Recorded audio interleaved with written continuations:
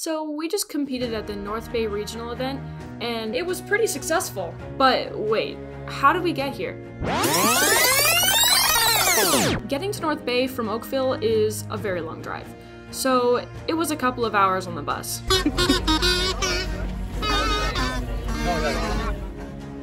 Day 1 of the competition started, and qualifications were going pretty well, but then the unthinkable happened. In Qual 34, we had a note stuck in our robot, so we tried to smash around a little bit to try and get it out. However, it kinda broke our robot.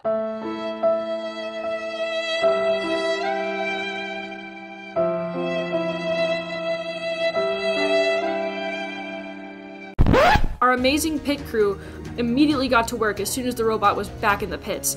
We had brought some spare parts just in case, and within 10 minutes, our pit crew had already replaced the whole front of the robot and we were back in the game. The rest of our qualification matches went pretty smoothly, and we got to be Alliance 2 captain. After Alliance selection, we had a pretty good team. With 4152 and 1334 at our side, we were ready to start the semifinals. While we may not have made it to the finals, our team did get the Quality Award, which celebrates machine robustness in concept and fabrication. By the end of the competition, we had noticed that we were #1 in Canada for Endgame. We wanted to see what other teams had built, so we trucked the world's statistics, and we actually turned out to be #2 for Endgame in the world.